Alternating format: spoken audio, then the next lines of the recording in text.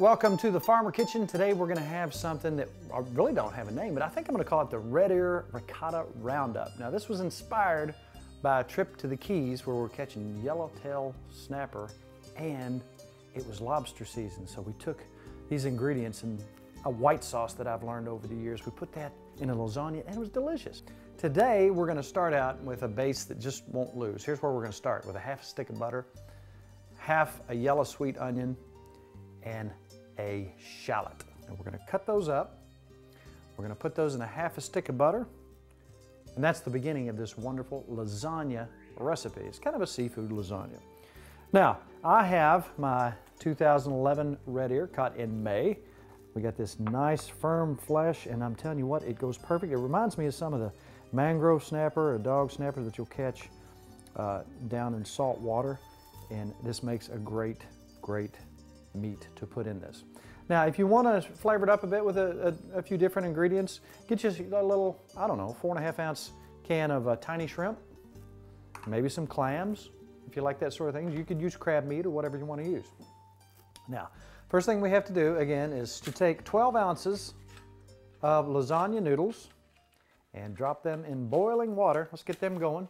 And we're going to simply drop our noodles into the boiling water.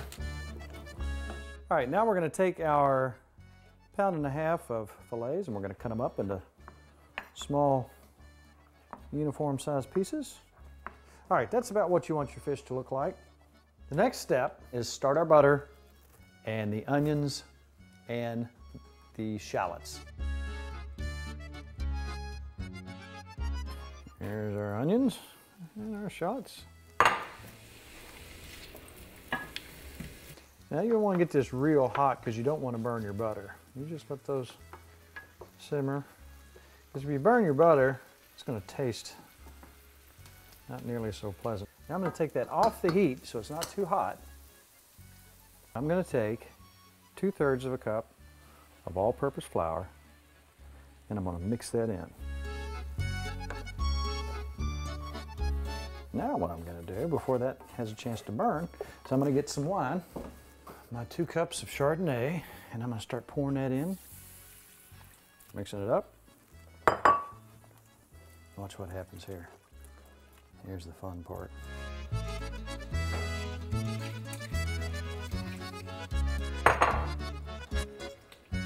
Now I'm going to take 2 cups of milk,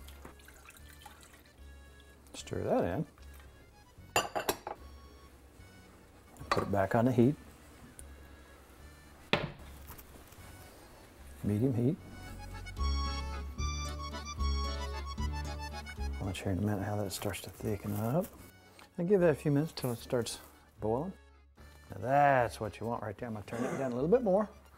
You got just a little bit of bubble. Keep stirring it, don't burn it.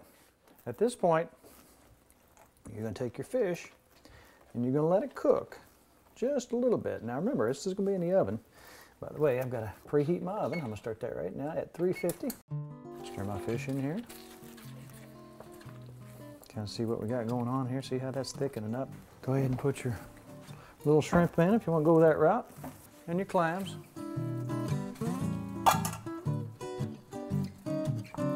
Now see what you got going here. Let that cook just a minute, not too long because it's going to cook in the oven.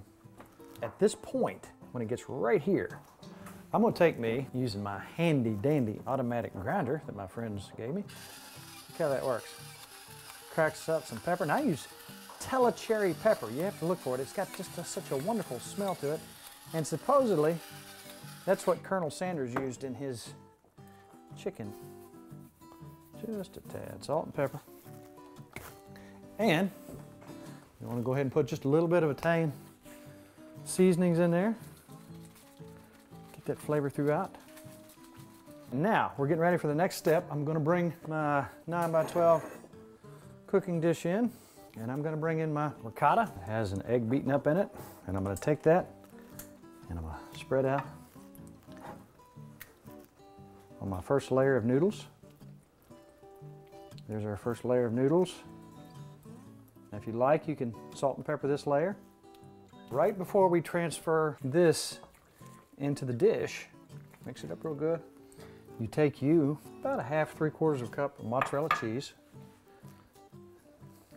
Let that melt in there real good. Then you take about 3/4 of a cup of Parmesan in there. Let that melt all in there. I wish you could smell this.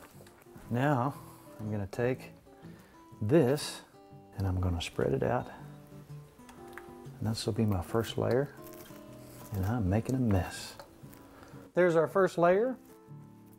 Now doesn't that look good? And you know what? I'm gonna put just a tiny bit more pepper in there.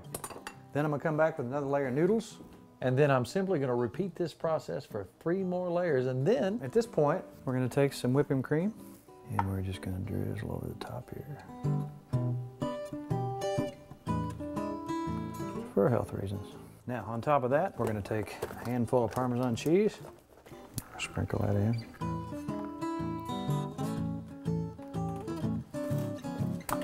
And we'll take my Italian seasoning and my cracked pepper.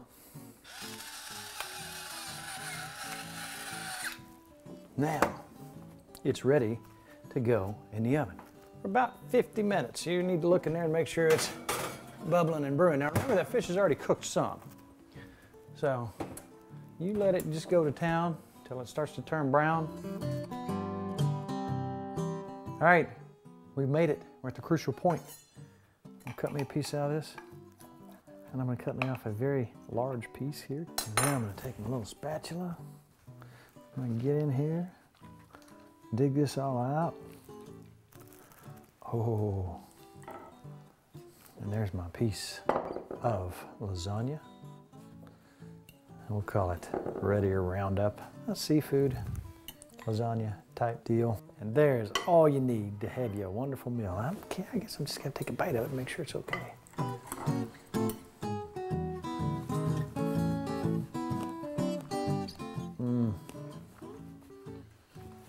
Mighty tasty.